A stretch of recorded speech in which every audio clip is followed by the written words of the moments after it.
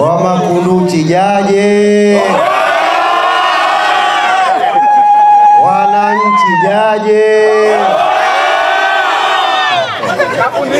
Toto mdogo hawezi kuelewa.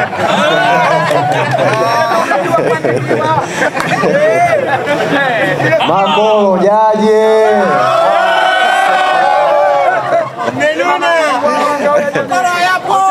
Mheshimiwa mgeni rasmi, mkuu wa mkoa wa Kusini Unguja Rashid,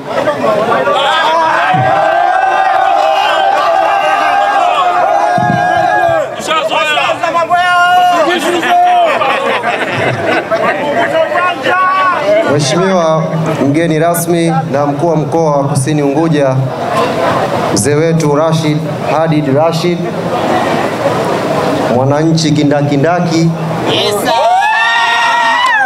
mzee ambaye Yanga inampa nuru.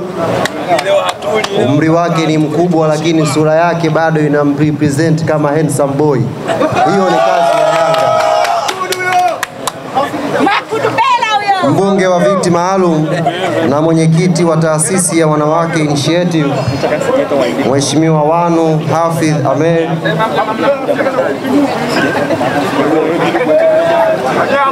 Mwenyezi Mungu akupe vyote.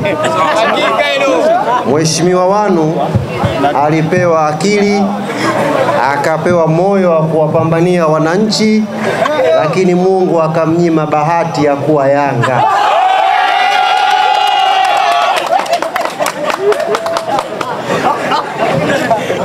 Kwa dakika moja tumsikitikie Mheshimiwa Wanu.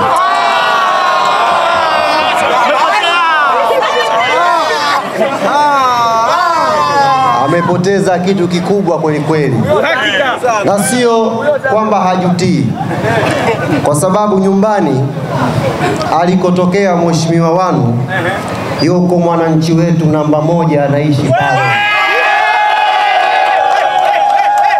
Mwananchi ambaye hahitaji kujitambulisha kwa maneno, anajitambulisha kwa vitendo. Makofi mengi kwa Daktari Samia Suluhu Hassan.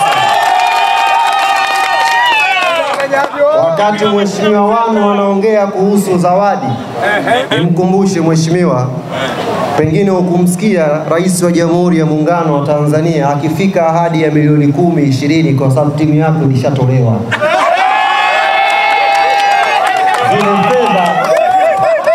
Fedha za milioni 5 zilikuwa za kwenu. Ilipofika 10 kwenda 20 mkubwa akajulikana. Na nimwambie Mheshimiwa Wanu, mama hakuishia kwenye zile milioni 20. Unajua kipendacho roho. Wanasema Waswahili, penzi kikohozi. Utalificha we, utashindwa. Mama akatupa ndege, nendeni yani kwenye ile ndege sisi tulichangia passport tu, mafuta ya kwake, dereva mama akamtoa yeye. Makofi mengi kwa Rais Samia. Mama hakuishia hapo. Rais Samia akapata mwaliko kwa serikali ya Malawi kwenye sherehe za uhuru wa taifa la Malawi. Mama angeweza kumchukua Diamond Platinum akaimbe Malawi. Mama angeweza kumchukua Zuchu akaimbe. Mama akasema hapana, burudani ya nafsi yangu ni Yanga. Naomba ndege nyingine, mimi na Yanga tukutane wapi? Makofi mengi kwa mama. Kwa hiyo Mheshimiwa Wanu,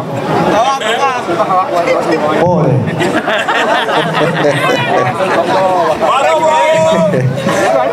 Lakini pia nipende kutambua uwepo wa mjumbe wa halmashauri kuu kaka yetu Makame Mbanja.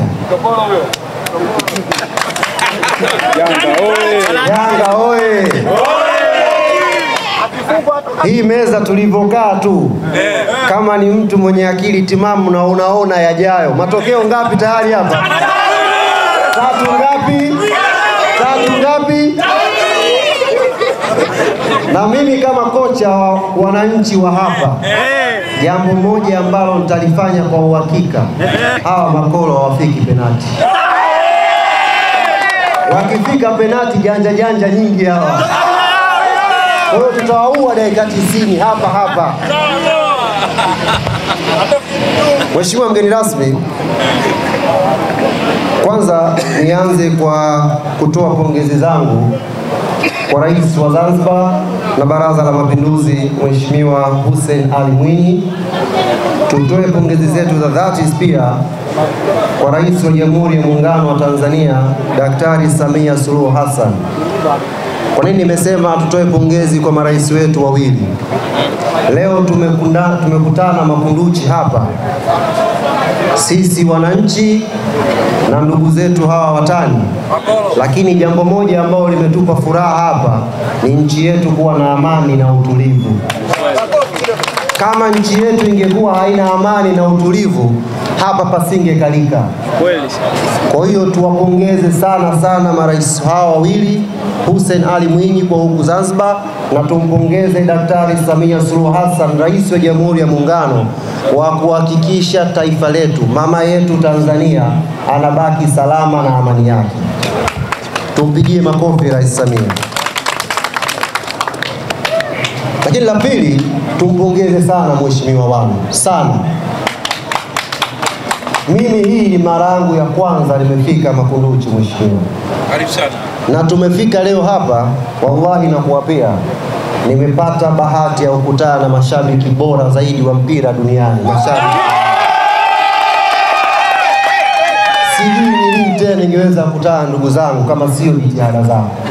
Kwa hiyo nikupongeze sana kwa kuhakikisha mpira umekuwa sehemu ya kazi zako za kila siku, kuhakikisha jamii inakutana kupitia football. Makofi mengi kwa mheshimiwa wangu.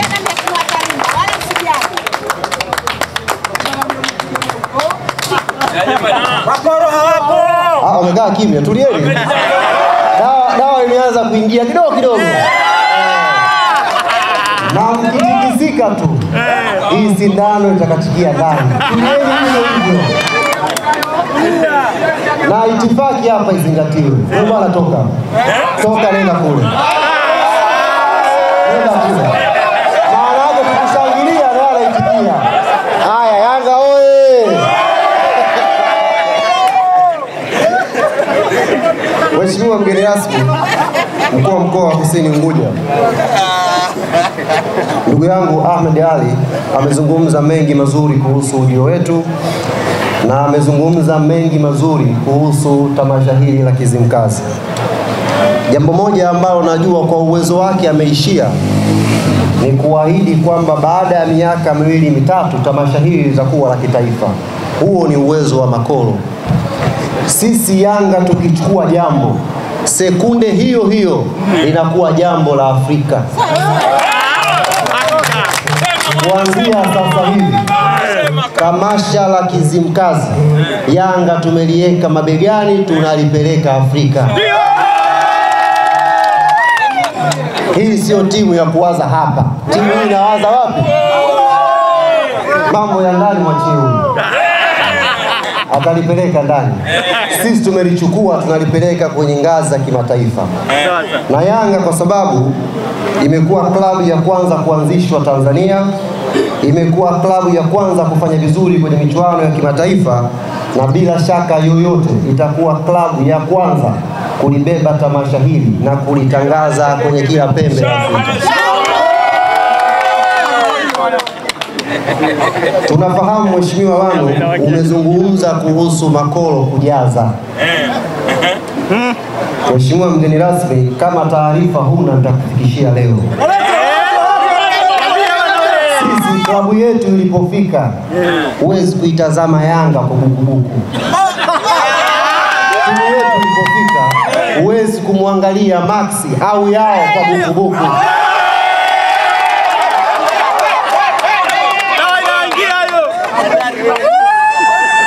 Walijaza kwa sababu buku mheshimiwa.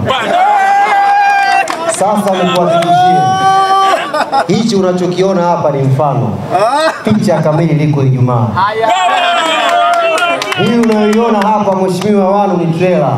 Picha kamili wewe na Makolo wenzio mtaipata Ijumaa. Tutakuja kuwanyamazisha nje ya uwanja, tutakwenda kuwanyamazisha ndani ya kiwanja. Na hali yangu ni ile ile, 90 hawa hawatoboi. Penalti huko tufiki. Janja nyingi. 90 tunawamaliza. Tumie fursa hii kuwaomba mashabiki wa Young Africans tuhamasishane nyumba kwa nyumba.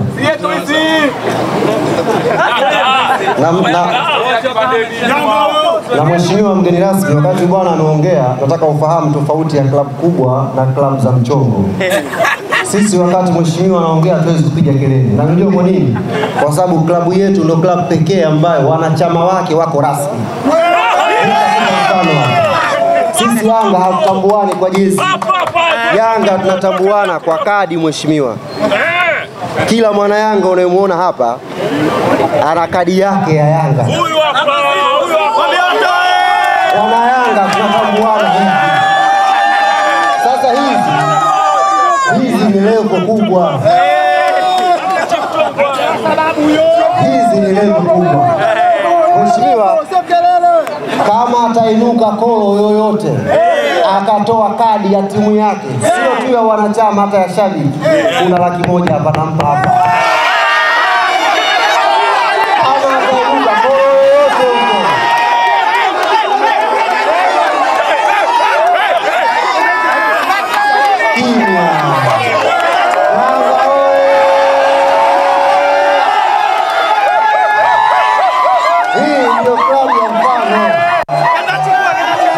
kadi pekee ambazo wanaweza kuzitoa hapa.